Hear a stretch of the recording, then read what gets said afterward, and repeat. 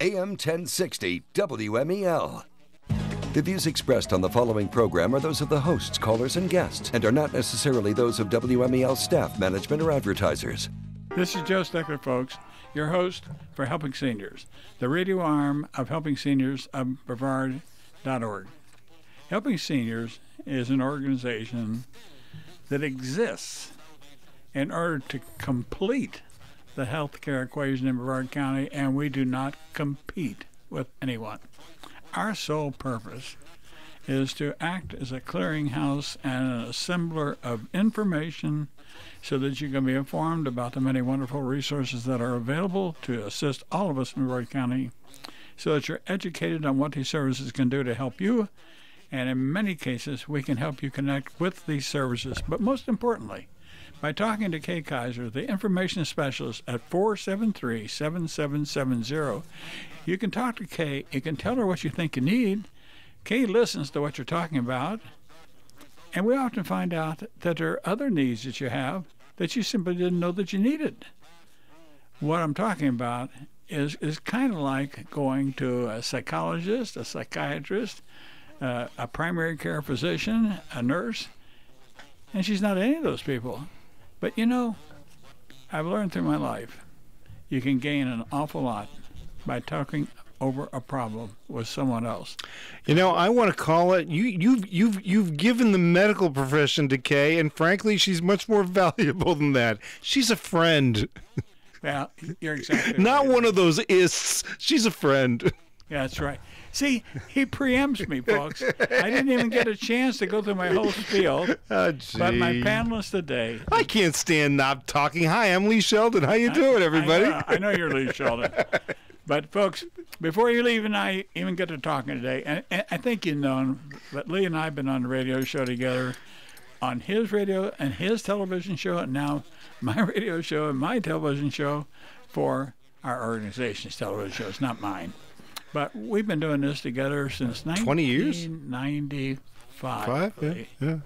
That's a long time. 20 years. 21 years. 21 years. But, folks, let me just mention our sponsors, then I'll introduce my panelists again. Some of our sponsors include Kindred at Home, Long-Term Care Hospital, the Eye Institute, Dr. Lee Sheldon, my panelist today, Bill Johnson, elder law attorney, this radio station, Wusthof Hospital System, Levin Home Care, Atlantic Shores Rehab, Ebony News Today, Riverview Senior Resort, I got to say that right, and Organized Creative Designs, an organization to help you downsize for you seniors that need to get rid of some of the clutter you live with, me included. And one of our newest sponsors is Zon Beachside. It's a beautiful assisted living facility right down where Doubles is, on South Patrick Drive, at almost the intersection of South Patrick Drive and O'Galley Boulevard. It's Mathers Bridge area, then. Yeah. It's what, Lee? Yeah, I was going to say it was right near Mathers Bridge, which is where Doubles is, right? Yeah. But, folks, it's a beautiful place. And let me tell you, I'll plug them just for a second. We had our advocacy meeting of our advocacy council for the organization there, and they hosted it last Monday. And for the lunch, they treated us to lunch, because I think Greg Kennedy, the director at Lee, wanted us to see what kind of food they served, and they served a delicious tossed green salad with I think it was a vinaigrette type dressing. I didn't try because I wasn't feeling well, but then they also served a pasta with chicken, and it wasn't an Alfredo sauce, but it also had artichokes. It was outstanding. And for dessert, it was like a cheesecake with white chocolate in the cheesecake itself, with the topping, and I think it was a graham cracker crust. And my wife said she had saved a couple of bites for me. I was just afraid to eat anything because my stomach wasn't too good a shape. But it's very difficult to sit there and watch people eat something that looks extremely good. Yeah. You agree with that? I totally do. Yeah. But, folks, today, Lee and I are going to talk about medications, and we've talked about it before, but we've never really titled a show something like this: Medications and What You Need to Know. And Lee and I have talked about this over the years, and in his book, the Solid Bite dental book, he's The Ultimate Mouth Manual. Yes, what? Remember, the Ultimate Mouth Manual is our book, which is available to every listener right here. Why did I call it Solid Bite? You called me Solid Bite again. Yeah, well, you are a Solid Bite. I am I've been a Solid Bite for a long time. You're right. I'm also another ist, but anyway. Yeah, we've got the Ultimate Mouth Manual, and I do talk about medications. The Ultimate Mouth Manual, those of you who listen to this or listen to me on a regular basis, wherever we are, or Joe is, or where I am, know that we've written a book along with my son, and just call our office 259-8000, and you can get a copy of that book too. But folks, Lee's made a great offer to you, because I can assure you that, it's not right reading a new Clive Cussler book or a Webb Griffin book, but the stuff that Lee puts in there, and I like his artwork. It's sort of like hand-drawn artwork. I did it myself. Yeah, he's pointing to himself, folks. He did it himself. But it's drawn in such a way, Lee, that the reader can understand what you're talking about. It's not a bunch of fancy things. You get right to the gritty of it, and that's exactly what everything you describe in a book, and you cover such a plethora of topics in the book. Yeah. It's interesting that I am now... Next month, in fact, I won't be able to make it to the show next month. I'm announcing it to you right now, that I'll be speaking in San Diego at the meeting of the American Academy of Periodontology. And we're going to be talking about some of the things that you and I are going to be talking about today. And it's the introduction of the wellness model into the periodontal practice.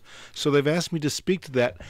20 years ago, Joe, even 5 years ago, nobody would have asked me to speak about the relationship between wellness and running a periodontal practice. But now that's what they've asked me to do because, of course, we do that. So very, very exciting that the American Academy of Periodontology has asked me to do this. There are two other periodontists in other parts of the country who are also going to be speaking. Very exciting that they are addressing that and moving in this direction. Well, you should be, Lee. I can understand your desire to do that because I know that in my own work of trying to expand programs in Brevard County on how to do a better job of helping people or pulling together, and I think that's one of the hardest things it is for nonprofit organizations. And Lee said I had enough stuff here to talk about 2 shows. I said probably 3 if we don't digress. Already we're digressing, but it's important for our listeners to know, Lee, I think why you and I both believe that better knowledge about medications, better knowledge about what nonprofits can do. Maybe they should know more about how these nonprofits and other organizations are funded so that they can make an intelligent decision on how they want to spend their dollars to help people. Yep. It's extremely important because just like you get excited about speaking to your peers, I get excited when I had a woman send me an email and say, make sure you do this correctly so that our organization can help you promote your work in Brevard County, Joe. Nice. When people say that to me, that makes me very, very proud of all that our organization does to try to help people. And then I think the whole thing was sort of capped this week when I had a call from a very, very well-known reporter, and I'm not going to say the name or anything until the story comes out. But they wanted to do a feature article on me, but the feature article is to be sort of centered about what I think some of the things we need to do for the future in Brevard County in order to meet the needs of an increasing number of senior citizens in our community. And the fact that they were asking me to do that, I feel the same way about doing that as you must feel about speaking to your fellow periodontists. That's true. Who, by the way, where's the article going to be? Where's it going to be published? It's going to be in the Viera News and Senior Life. Good. And it'll be coming out in September. And what's really good about this is that the Advocacy Council of the Helping Seniors organization has structured a new survey. And John Frederickson, the publisher for Senior Scene magazine, has devoted the front and back of an additional page, in addition to the 9 pages we already get in the magazine, to the survey. And this survey, folks, is something that I will be promoting through commercials here on this radio station. We'll be writing about it in the paper, and we'll be on our website. But the information on this survey is something that will help set the stage for what we're able to tell the commissioners about what you, the listeners, the senior citizens, and those that care for seniors, what you think seniors need, not what somebody working in an organization, not even in Brevard County, thinks we need. It should be about what we think we need, really. Let me interview you for a second. You know, you've had enough experience around here, Joe, now for the past 20-plus years to know what's going on. Do you feel that there are biases away from seniors in Brevard County? That the biases are towards a group other than seniors, or the seniors aren't being funded adequately? Lee, there's no doubt in my mind that the seniors are not being funded adequately, because we have I can't tell you where I saw this statistic, but I've known about it for years. And this has been published by the state. The senior population is the second largest contributor to the economic means of the state of Florida. Senior citizens, number 2. If we're the number 2, why is it that less than 1/10 of 1% is even awarded to seniors in Brevard County through the nonprofit organization network? I'm talking just a little hasty, rapid mental calculation from United Way, state grants, and county grants and United Way. The nonprofit organizations in Brevard County probably get $700,000 or $800,000, pretty close to that. Okay.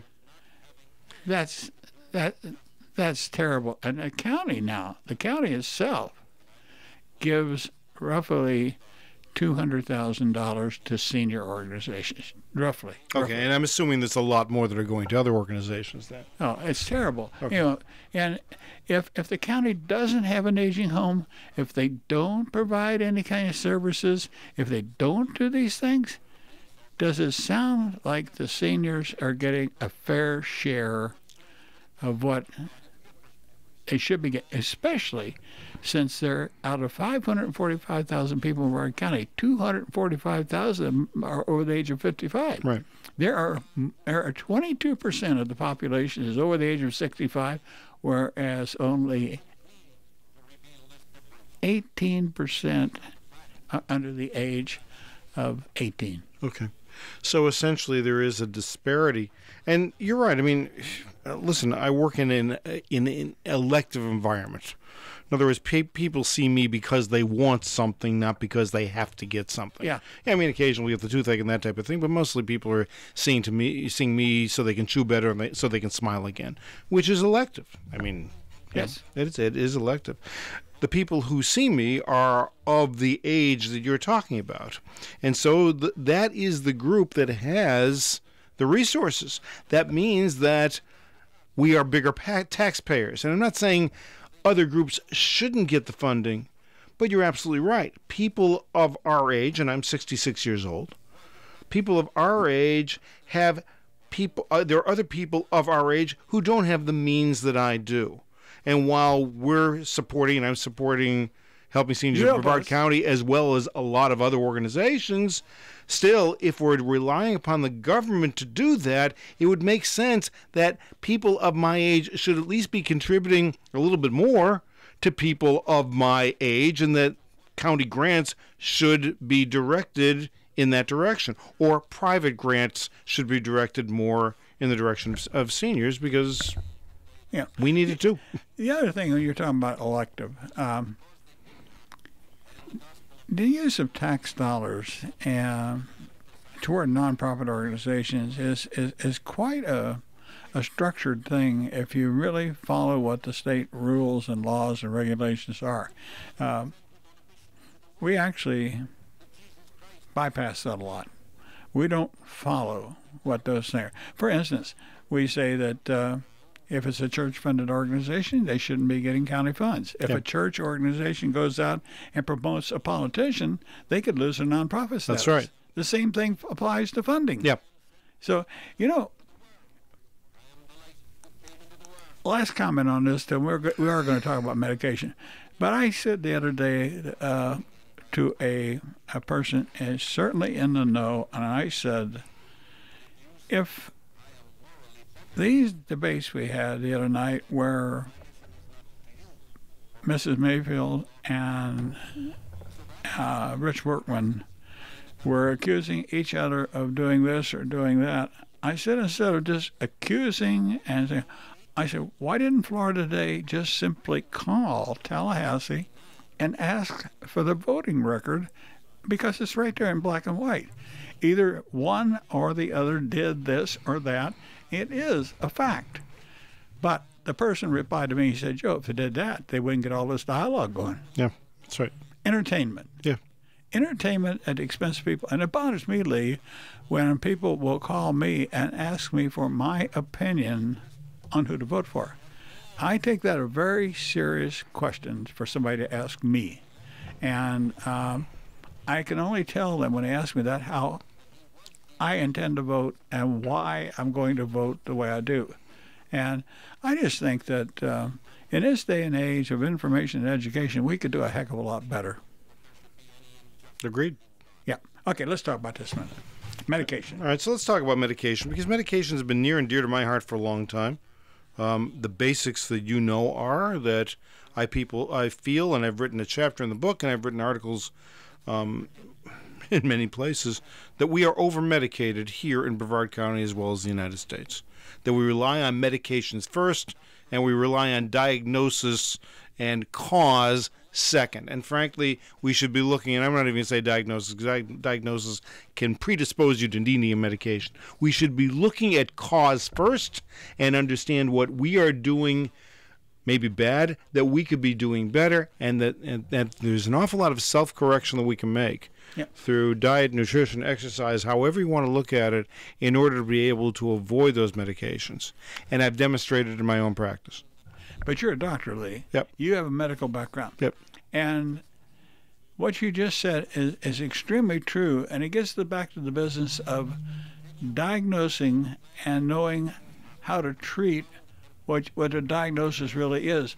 Now, in my case, and in the case of many people in the United States, we have a common illness called fibromyalgia. Yes, but it's a non-diagnosed illness. Exactly. Understand, right. There's no way to diagnose it. It's a catch-all term and Right. doesn't really mean anything other than a patient has chronic pain and we can't get to the bottom of it. Exactly right. So what they try to do is help that patient control the pain. Correct. But there are other ways to address that before you ever get into that area of trying to control pain. Because just because you have a catch-all diagnosis, which means literally nothing, just because you have that, that could be the result of something else that you're not getting, something else that you're deficient in. And just because you've been put into the category, and I'm talking about you specifically, but there's so many people who are put in the category of fibromyalgia, and then we dig deep down and we find out, hey, they're really not eating very well. There's a whole lot of sugar that's going on here. They really don't get any exercise. All of these other things, and I'm not saying that everybody's there, but there are so many, because I've seen it in my own practice, that once they got their lifestyle straightened out, all of a sudden fibromyalgia went away. Well, imagine what happened. I agree 100%. But I happen to be one of those people that years ago was diagnosed with this darn thing. Yep. And we tried everything we can. And this whole thing was brought home to me because I'm on a couple of pain medications, and then my doctor put me on a drug called Lyrica. We've stayed away from it for a long time. But those of you that have followed me over the years know that I had a heart dissection and I had a stroke, and I had to be very careful about blood thinners and blood pressure and all this stuff. But water retention is one of the biggest contributors to high blood pressure. So what I have, and it happened to me, was I started retaining a lot of fluid, and the doctors had me monitoring my blood pressure, had me doing all this stuff.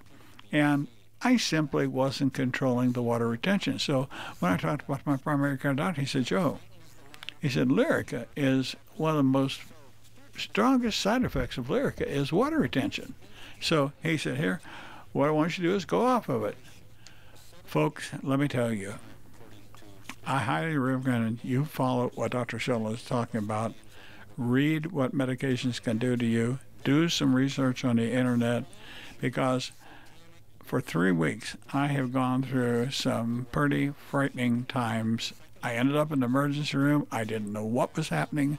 But it's the knowledge that what I was having is tantamount to like a withdrawal problem. It is, exactly. And there was a book written with regard to that, and Lyrica is not specified in this, but you follow the same rules in this book for Lyrica and for any of the medications that actually work in the psychotropic area, and Lyrica is one that has that. And the book is called The Antidepressant Solution. The Antidepressant Solution. You can find it on Amazon, and it'll tell the story of 4 different patients who were being supervised by this doctor who wrote this book, The Antidepressant Solution, and how each of them had different ways of getting off the medication and tracked the withdrawal symptoms that were occurring as they were getting off them. There are some people that can get off some medications very, very quickly. And there's some, we all have biological differences. I know, but so there's some who need to get off things a lot more slowly. I've talked to you about my medications for years. That's right. And you know that I've never really had a problem like this with medication. This is the first time it ever happened to me.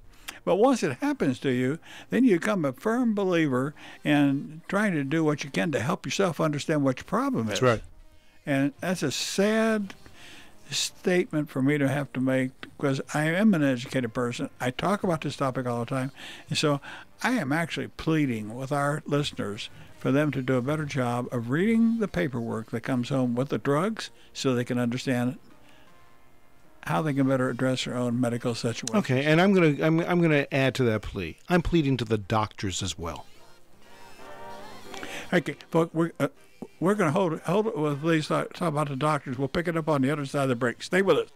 Nominated Business of the Year by the Cocoa Beach Regional Chamber of Commerce. This is AM 1060 WMEL. This is Joe Steckler, folks. We're back live with the second half of the show. Helping seniors are...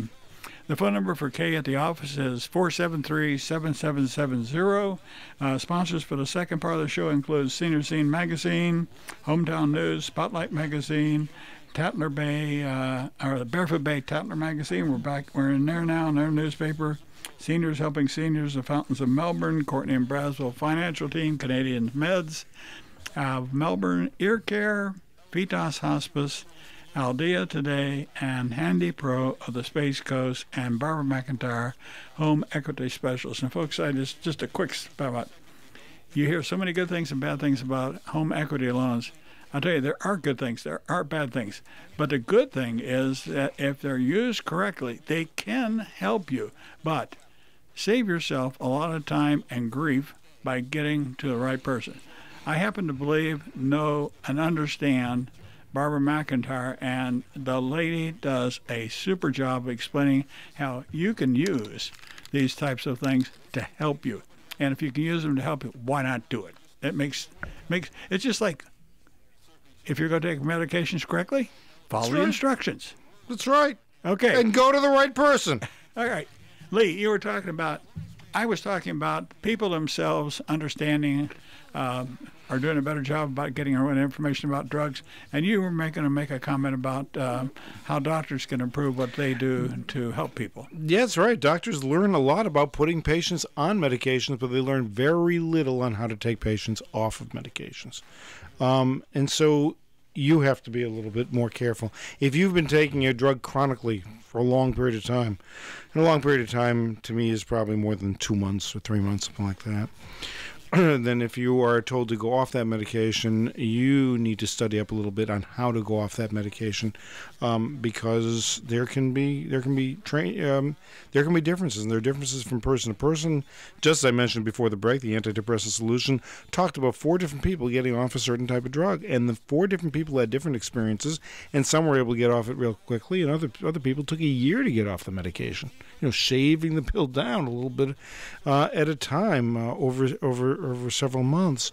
So you've got to be careful. You've got to know what you can do to get off the medication, because withdrawal from medication can sometimes not be very, very easy at all. But if you do it the right way, you can minimize the side effects and feel very good. That's one thing. The other thing is that sometimes when you get off the medication, you feel pretty crummy. And you have a recurrence of the symptoms that you thought were related to, and this is particularly the psychotropic drugs, that you're having symptoms that seem like you're having a psychological episode, if you will, or a psychiatric episode again, and when in fact that is a side effect of the drug. So you've got to be really careful to get off these medications. And if you're getting off these medications, and I'm not saying you should take them, if there's a way for you to get off and get them off and get off them and have the withdrawal supervised, by all means do that, but make sure your supervision is really complete and do your own reading on the subject. Whether you buy a book or just look on the internet and get some ideas. I'm not saying the internet is always accurate. It's not. But go to some credible sources and read up on the medications that you're taking or the medications you're withdrawing from, so that you can do the best for yourself in getting off these medications. Along with that, folks, I'll just tell you a quick story, because personal experience. I tried to get one of my prescriptions refilled 2 weeks ago. And he said, "Oh, it's not time, Mr. Steckler, to get the prescription refilled." I said, "I don't have hardly any pills left in the bottle." "Why isn't it?" I've been a medication I've been taking for 12 years. Yeah. And didn't understand it. So I called over there this morning. And I said, I get the drug. I said, they told me I could get it on, it wasn't due to be refilled until the 1st of August. I said, it's now the 10th. And I said, hey, you're telling me I still can't get it. Why? And the man says, I don't understand it. He started reading this thing, and I looked at my prescription bottle, and it said, take 1.5 pills twice a day. And there were 270 as a 3-month prescription. And yeah, if that would have been a dosage, that would have been right. However, my doctor had increased the dosage to 2 pills twice a day. 2 pills in the morning, 2 pills at night. So I'm taking 4 of them a day. Right. And I'm certain. And then I called my doctor's office, and they still had a 1.5 twice a day. So right now, the nurse is taking it back to the cardiologist and saying, what is correct here? My point, folks, is you have to read the prescription dosage. You have to know what you're doing. And I'm putting myself in report. My wife knows I have not followed that advice myself, and I'm probably one of the world's worst about doing it. But it is taking me some harrowing experiences over the last 3 or 4 weeks to be willing to say to you, do a better job yourself so you don't end up like I did. That's right, and good. Thanks for setting the example for all of us. Well, the other thing is, Lee, is when we talk about medications, from a doctor's viewpoint, talk a little bit about the importance of telling all your doctors all the medications you're taking. Yeah, and not only that, but all the supplements you're taking as well, so that we have a complete picture. You know, we have a book of supplements and talk about supplements and their side effects. Particularly for me, where we do surgery, I'm very concerned about what medications people are taking, but also what supplements people are taking, because certain supplements taken, particularly in large quantity, can result in bleeding episodes after surgery. So I need to know that so that I can supervise your withdrawal from supplement as well as the medication.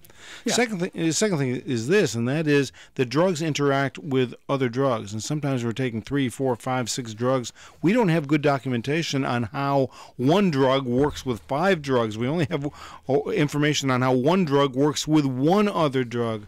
And so some of the things that we're looking for documentation may not even be there. And so we have to look at you, and we have to look at you and understand what's going on with you, so that in fact we're helping you make the right decisions. Sometimes the doctor is going to prescribe a medication that might be good for 75% of the people, but for 25% it's not. And just because it says on the label that it's good for a particular ailment or a particular disease, it doesn't necessarily mean it's going to be good for you for a particular disease. So you need to have good follow-up with your doctor, and not just accept, oh, I'm feeling bad, and therefore, well, I need to wait a little while. You need to follow up with your doctor, make sure your doctor knows that you're feeling bad. So either the doctor makes the decision to keep you on the medication and perhaps reduces it, or changes something about it, or maybe tries a different medication. But how about in a case, what you're talking about now, relate that to cause and effect of older people with reduced body mass and reduced thinner people. The effect of some of these drugs are multiple drugs on people that just don't have the body weight that a younger person might have. Oh, it's true. It's important. You're right, and we are looking at body mass when we're prescribing medications. We are basing it on weight to some degree. I mean, and so if you lost a lot of weight, or if you've gained a lot of weight, then in fact that medication may not be as effective. But also, particularly in the United States, we are working a lot on preventive medications. You and I have talked about that before as to whether they're worthwhile or not. But for example, if you're taking cholesterol-lowering medication in order to prevent a first heart attack, well, there's not a lot of data for that. But let's assume you've been taking it since you were in your 60s and you're now well into your 80s. Is there really a reason for you to take it now? It doesn't mean that you just renew a prescription because you thought it was a good idea. There's more and more data, for example, on statin drugs now than there was 20 years ago. And it may be worth a discussion with the doctor to decide, hey, what's my chance of getting a first heart attack now that I'm 85? Do I really need to take this medication?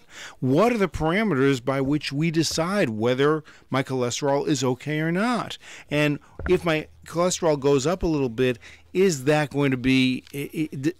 still a reason to take the medication? Because a cholesterol-lowering medication can have other effects. They can have nervous effects or nerve-ending effects. So you get soreness, muscle cramps, anxiety, those types of things by taking those drugs. So and the first thing that we might say is, oh, I've got an anxiety attack. Well, I need to take an anti-anxiety medication, when in fact it's the cholesterol-lowering medication that reduces the amount of the coating on each of the nerves, and that in fact is producing the anxiety itself. So you've really got to look at what these medications are doing and take as few as you can, rather as many as you can. Another thing I would like you to comment on is what the terminology I heard for it was called chasing your blood pressure. People become obsessed with taking blood pressure, and if you take it half a dozen times a day, and each time you start worrying about it more, it's going to tend to increase that blood pressure, because their stress and anxiety levels have increased and elevated. But at the same time, if you got high blood pressure, you want to know what you need to do. It's true. And what's the cause and effect there? Well, it's interesting because a patient will come into my office, and this happens multiple times. Patients will come into our offices, into a doctor's office, and it's called white coat syndrome. You've all heard of that. You come in the doctor's office, your blood pressure goes up. Well, does that mean that you need blood pressure medication? Well, probably not. It's probably as good an idea to get your blood pressure taken at a neutral place. Fire station, you put your arm in those machines at drugstores or supermarkets and check your blood pressure in other places, because just because you're in a stressful situation like my office, although we try to make it as stress-free as possible, doesn't necessarily mean you're encountering those stress-filled situations in everyday life, and therefore your need for medication may not be as great as you might think it is. It's a particular problem for us because when people walk into our offices and their blood pressure is up, well, I started injecting medications when I'm getting them numb, and that has epinephrine in it, and epinephrine makes your blood pressure go higher. And so when those patients come in and their blood pressure is elevated, well, I don't want to elevate it even more with the medications that I'm injecting, so that sometimes I'm going to use other medications to bring it down, whether it's blood pressure medication or whether it's some kind of a temporary anti-anxiety medication to relax them. We're going to do something to bring their blood pressure down so they can withstand the injection for the procedure itself. The other thing is, personally think, is that a big thing that causes a problem is the macho male image, whereas the macho male. Give me some more testosterone, will you?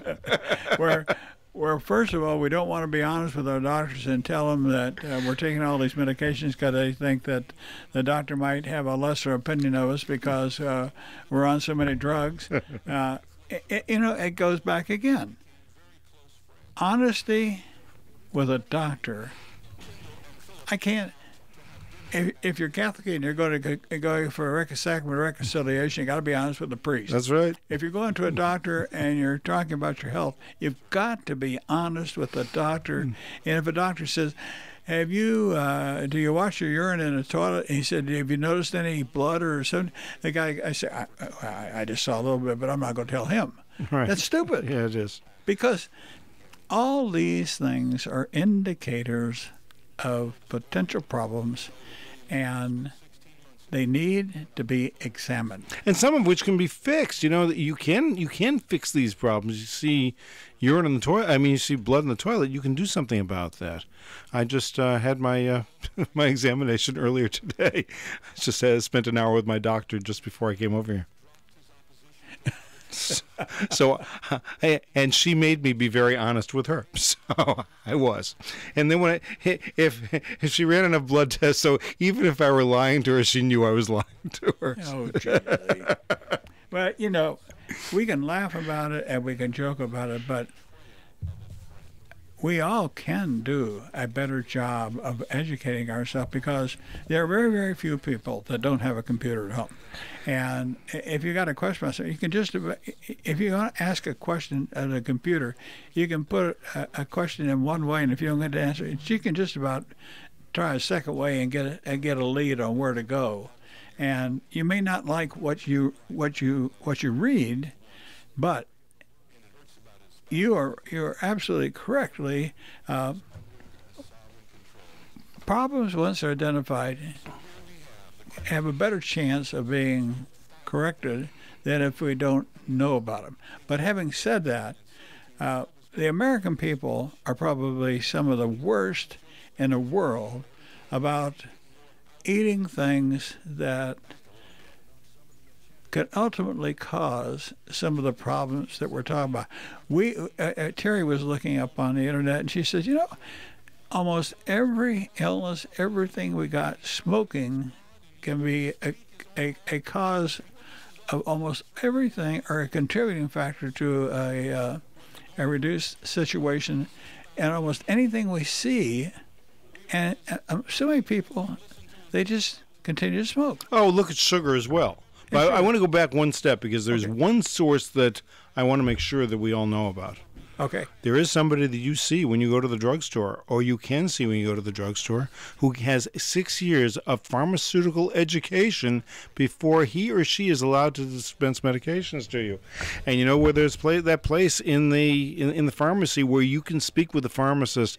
Pharmacists are very, very knowledgeable about medications, and they can tell you a lot more about the medications than doctors can, because doctors, we're here to study diseases of the body and healing the body. They are there solely to learn and to discuss and to learn the effects of medications. They're a great resource, and it's free. And to just echo that, it wasn't too long ago, I turned the prescription in, and we got a call at home. The pharmacist had called to ask what other medications I was taking, because he was concerned about me taking this medication based on what he knew about my condition. Good for that pharmacist. Wow. What a service. Yeah.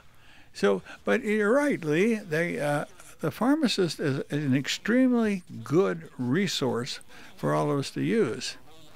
Yeah, and of course the pharmacists are there, and when the pharmacy is open, the pharmacist has to be there. And so when you're picking up your medications, unless you're getting your medications by mail or they're being delivered, you have every opportunity to talk to the pharmacist. And frankly, you can make a phone call just and talk to the pharmacist, from home. There's no problem in doing that. I do that as well. There are times when I'll call the pharmacist to find out about a medication that I'm prescribing that may interact with other medications, and I want the pharmacist's point of view, because just because I can read it in the books that I have doesn't mean that I have all the information. The pharmacist has some great information as well, and so we use that. And we use resources. There are a lot of resources we can use. I had a patient who's a diabetic and who is on several medications, and I saw some sores in the mouth that bothered me, and they were giving her some discomfort. And frankly, they were sores, and I just wasn't sure. I wasn't sure what to do with them, and so I took pictures of those sores, and I sent an email up to one of the oral pathologists at the University of Florida, and I said, take a look at these. Here's her history. Give me some ideas. He was back to me within 24 hours saying, here's what I would do. So even we doctors have doctors that we rely on for advice as well. That's great. That's saying an awful lot there. Yeah. But let's go back to what I said. I talked about the question I had here. I said, let's talk a little bit about items especially important to seniors. Okay. And I listed 5 things. I said diet, water usage, exercise, reducing stress, and the importance of good dental hygiene. And you said a comment in the very first part of the show, and we were talking about we have learned so much over the last 20 years about what good dental hygiene can do to improve overall body health. Yeah. Yeah, and we've got so many. Every time you study periodontal disease and its effect or its relationship to any other disease on the body, every time they study that other disease, we're finding a relationship between periodontal disease and that. So certainly we've got, the mouth is a great portal of entry for any foreign object that goes down your throat or goes between your gums and your teeth.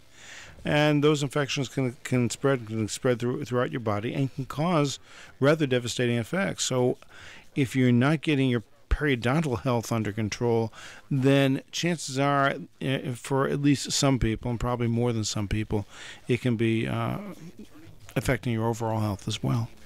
Folks, if you thought about what Lee and I are talking about today is important, by tomorrow night, if all goes well, this show will be archived on helpingseniors.Brevard.org.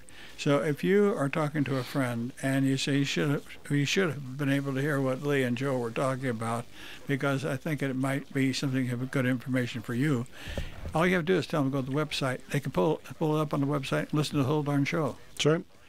This was so importantly is all the stuff we're doing is we're talking to people. And I want to get a plug in for something before time runs out. Folks, we're raffling off a 1992 XJS V12 Jaguar. Got 38,000 miles on it. It's a beautiful car. You can get tickets for a $25 donation per ticket. You can get these through call Kay at the office 473-7770, or you can go on our website, and we now are able to order the tickets on the website. But I didn't want the show to go through today because, frankly, I'll tell you honestly, we need your financial help to make this program work. It's not something that happens ipso facto done deal. You got to work at it. Yep. It's just like if you want to have good health, you got to work at having good health. You got to work. If you want to lose 20 pounds, you got to stop eating so much sugar, and you got to do a better job of how much you put in. Not only what you put in, but the amount that you put in, Lee. Absolutely right. I mean, we have, it's funny, our regulating mechanisms sometimes worked better when we were kids, but also our regulating mechanisms work when we have food that's actually going into our bodies. And you've heard me say it before. You've heard me say it here and every place else. If it's in a can or a box, it's not food anymore. Oh, it may look like food, but it's been processed so much that the body doesn't recognize it as food, and therefore you'll crave it. When I really feel like a glutton, and when I keep eating and eating and eating, and yeah, it happens to me too. If I just take an apple, and by the way, for me it's an organic apple, and I think organic apples are really important.